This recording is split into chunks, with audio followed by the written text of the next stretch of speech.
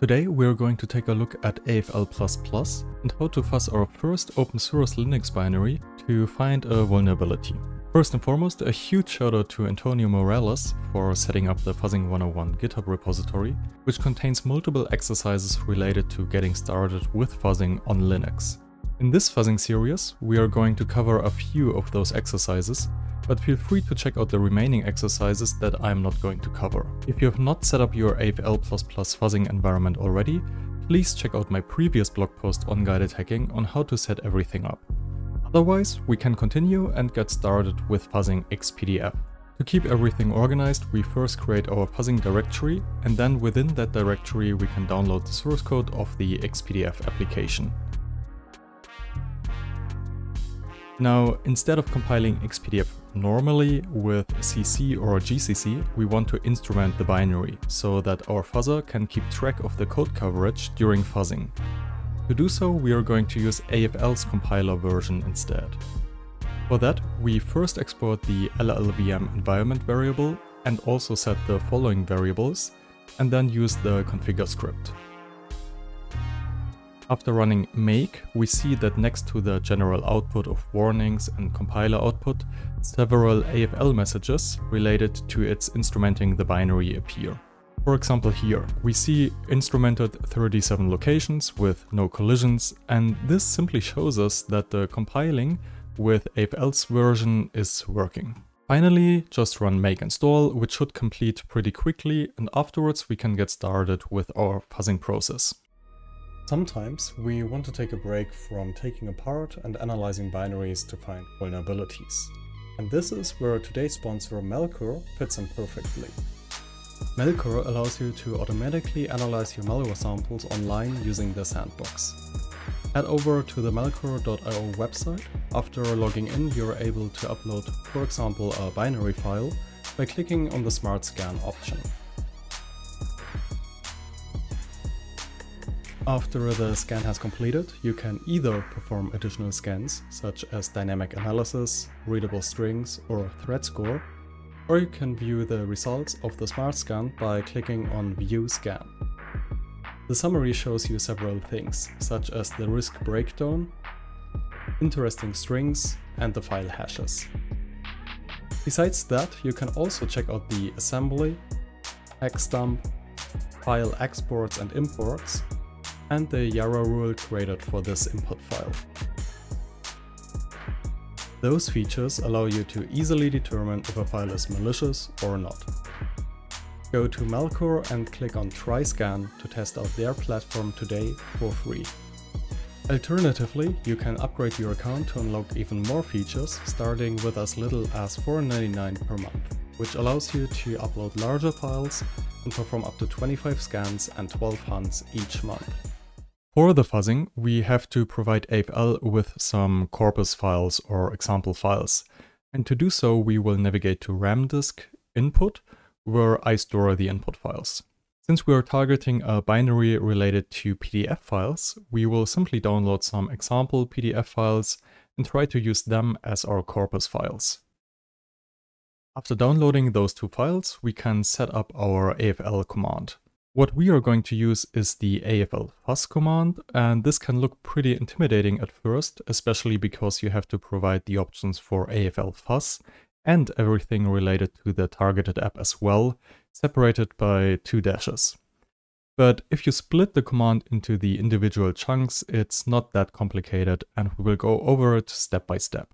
To get started, we want to run AFL Fuzz, and we have to provide an input directory, which would be ramdisk input in my case.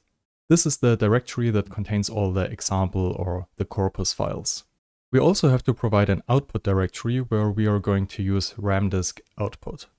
This directory is used to store all the files that might be useful, including files like the generated PDFs that caused a crash, or the generated PDF files that caused a hang. Regarding AFL Fuzz itself, that's it, as we will keep it rather simple for today. Now we separate the command with 2 dashes and write everything related to the target binary, xpdf. First, we have to provide the path to the binary we want to execute and fuzz, which would be in my case home, Kali, desktop, fuzzing xpdf, bin. And there we have PDF to text. Those @ serve as a placeholder, as those will get replaced with the input files generated by AFL++.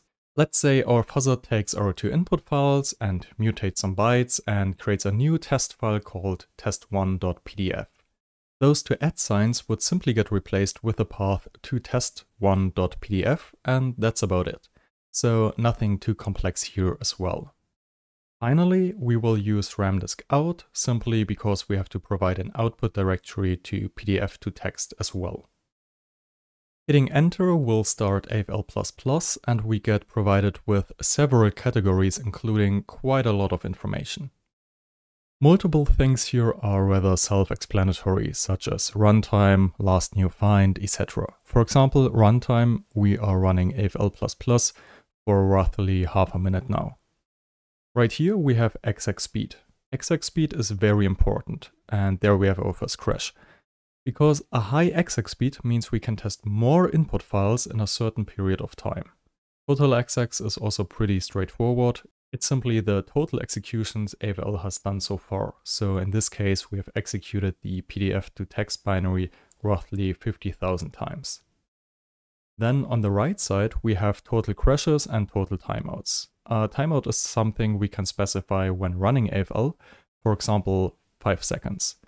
So if our target binary requires more than 5 seconds for processing the input file, it'll get marked as a timeout simply because sometimes we don't want to wait indefinitely, as that would be just a waste of our computing power and time. Below that, we have stability. Stability is also very important because if we have a low stability, it means that the target binary will not always behave the same way.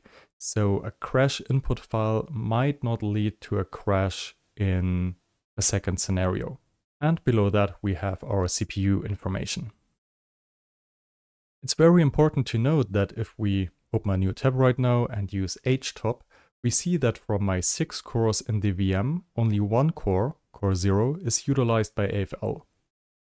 Of course, we can instruct AFL to set up a master-slave relationship and use multiple cores, but by default, it will only use one. Additionally, we have stuff like corpus count, cycles done, etc. Since we already got one unique crash, we can stop AFL++ for now with Ctrl+C, which will tell us, testing aborted by user, we are done here, have a nice day.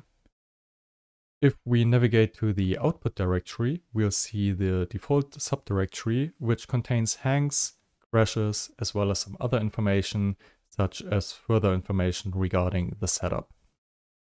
For now, we are interested in crashes. And here we have a file with a pretty long name, which is used to identify and tell us how that file got created. This file is based on the splice mutation strategy, and ID all 0 just means it's the very first crash that got found. ID 001 would be the second one, etc. If we run the file command on set file, we will see that it appears to be a PDF document, so we can try to open it in our browser.